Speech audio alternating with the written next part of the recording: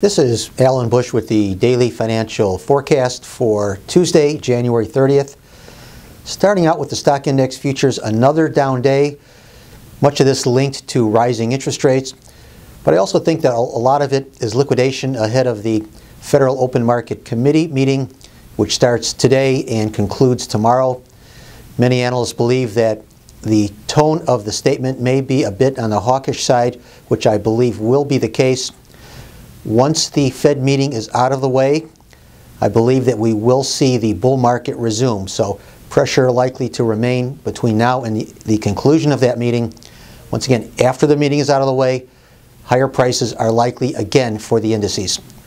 Moving over to the currencies, the dollar index lower in spite of rising interest rates here in the U.S. That in itself should be viewed as a sign of weakness when the dollar cannot advance on bullish news.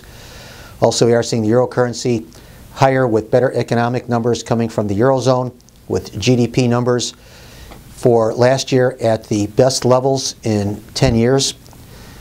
Also, we are seeing some gains in the British pound as it now appears that the Bank of England is on track to hike interest rates, possibly at the May meeting. At least there's a 50% chance of a rate hike then.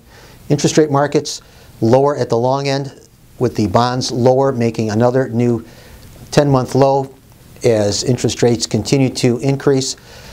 We'll probably see lower prices for bonds through the Fed meeting, so I would expect some new lows in that time period. Once the meeting is out of the way, I would expect some type of short-term recovery, but that rally, if we do get one, should be another selling opportunities, as the main trend I feel for the bonds is still lower.